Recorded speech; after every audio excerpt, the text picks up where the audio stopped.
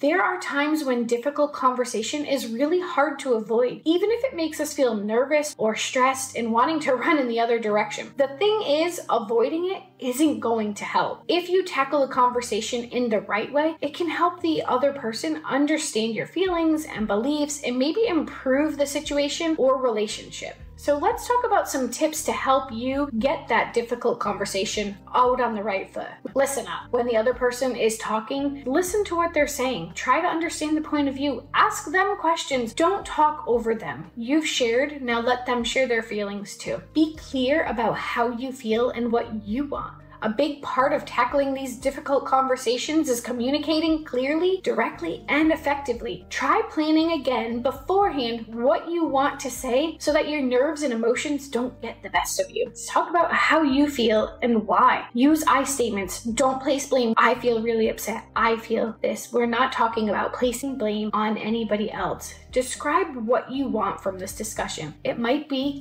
clear that you're not looking for their opinion. You just need to tell them about it. Look at the issue from their perspective. It can be easy to get caught up on how we're feeling, especially if you've been hurt or you're feeling strange about this conversation. But before you jump to any conclusions, really try to put yourself in their shoes and also see the situation from their perspective. If things in the conversation aren't going as you planned, it's okay to take a break. Sometimes you can do everything you can to have that constructive talk with somebody, but if they're not willing to do the same, it's likely not going to go anywhere. Agree to disagree. Not all conversations like this are going to have a happy ending. There'll be some people, situations, or behaviors that you just can't talk through, and that's okay. Agree to disagree. It doesn't mean that you agree with their perspective. You need to protect yourself and decide what battle is worth the fight.